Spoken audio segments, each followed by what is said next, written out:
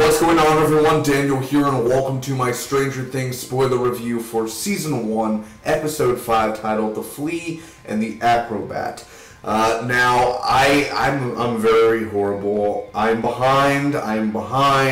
It's been like about a year since this episode's been out, and I'm barely reviewing it now while we're like 40 days away from Season 2. I'm sorry.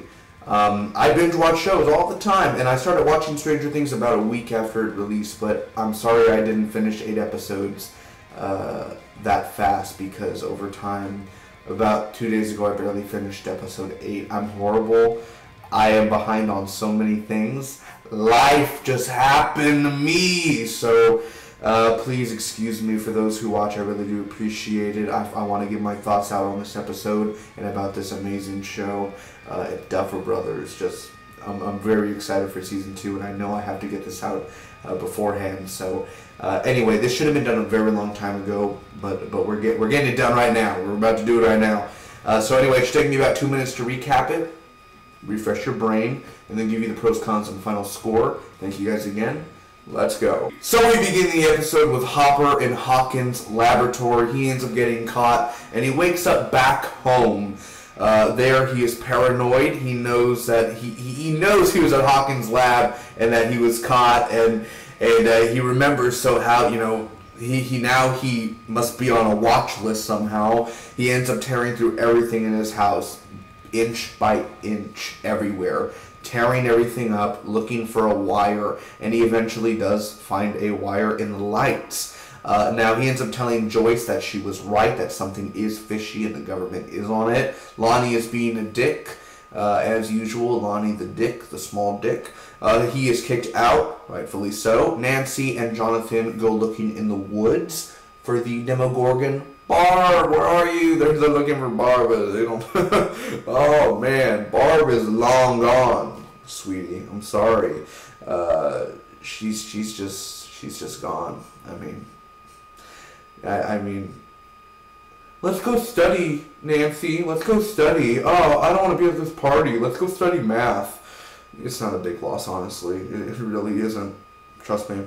So anyway, there's Nancy ends up going through a portal, and she's stuck there in the Upside Down world for the time being. The kids are looking for a portal to the Upside Down as well, and Eleven tries to stop them. She ends up hurting Lucas, and Eleven disappears.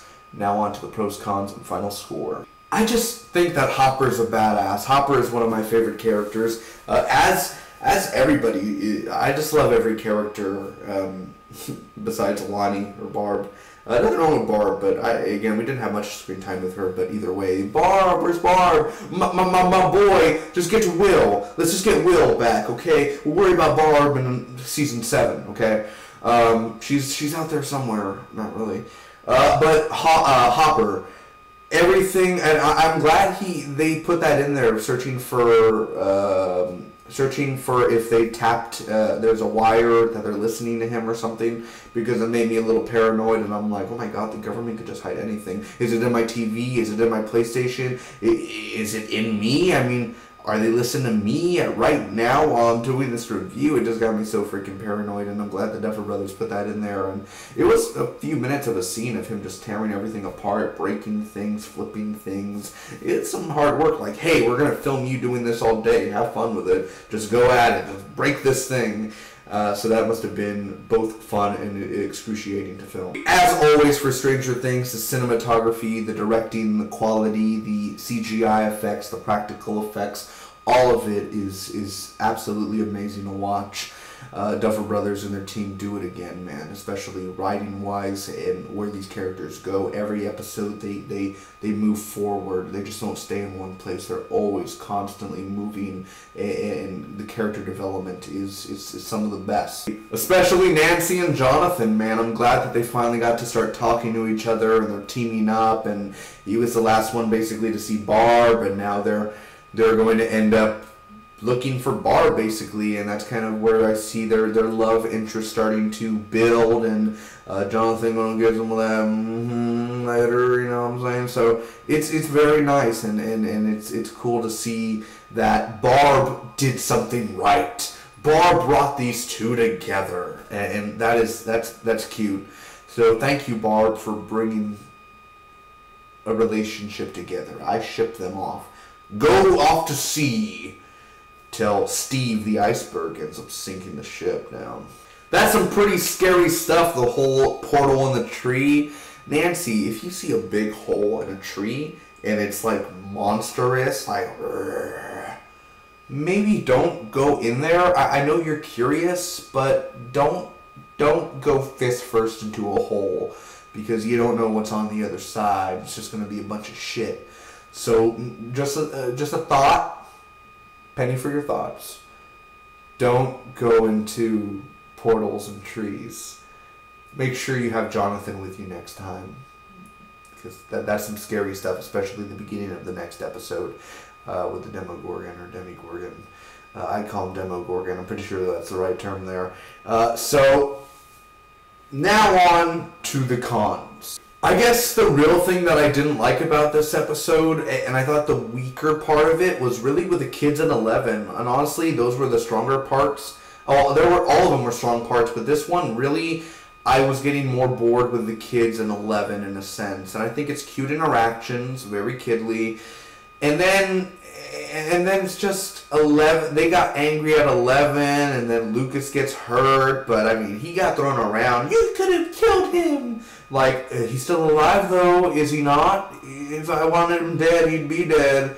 Trust me on that. I could have made his brain explode. But seriously, I don't know. I wasn't digging really the scenes at the end where it felt like there wasn't that need for the fighting in a sense. She could have just said, hey, stop, don't. This is very bad. They were fighting against 11 and they want to find Will, but it's like, Will's been gone for a few weeks already. Calm down. You'll find him. Find him tomorrow, not today. It's okay. It's almost dark. Get back home. Because Pennywise, the dancing clown, has him. So basically that and Lonnie, because I think this is like the last time Lonnie shows up in the series. He only shows up like 2 times, and this is basically the last time. And I get maybe he'll be a bigger part of the next season. I don't know, but it's like Lonnie basically is just kind of like, he's being a dick. He's usually the dick father. What do you expect? It was a good acting scene, very good acting scene, but still, it's just kind of like, could do without, could do without, could live with it, can't live with it, sort of thing. Anyway, I'm going to give this episode of Stranger Things, Season 1, Episode 5, a B+. I thought it was a really good episode. Not great again, has its little downs, has its more ups, definitely, for sure. But then again, it's still a very enjoyable episode, and it gets even more better the next few episodes. So thank you guys again for watching. I hope you enjoyed. Make sure to like, comment, share, and hit that subscribe button if you feel so. I'll see you for the next one. Bye-bye.